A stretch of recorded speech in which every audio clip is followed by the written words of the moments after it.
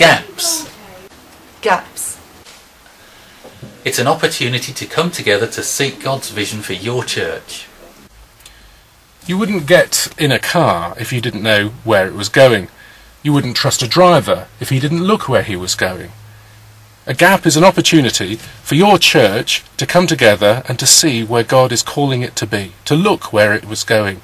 A gap or growth action plan is an opportunity for your church to come together, to seek God's vision for the next 5 years, to work out some priorities for the first 12 months, to think about where your church is going and how you're going to get there, and to have a common ownership of the way ahead.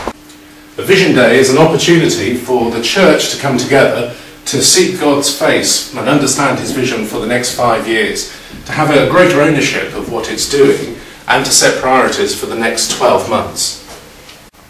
At the end of the Vision Day, the PCC will go away and write up a simple plan expressing the vision for 5 years and also the priorities for the first 12 months. And this can be shared with your congregation and visitors to your church through your normal channels of communication, parish magazine, website and other ways. The GAP has 4 or 5 action points that we ask PCCs to focus on in the coming 12 months.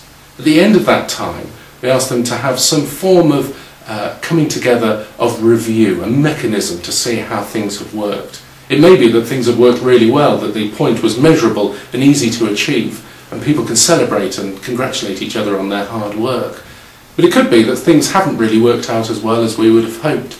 That might be an opportunity to ask for outside opinion or to seek help. A growth action plan is fun, is easy to do, and if you're interested, just contact the mission team at the email address running at the bottom of the screen.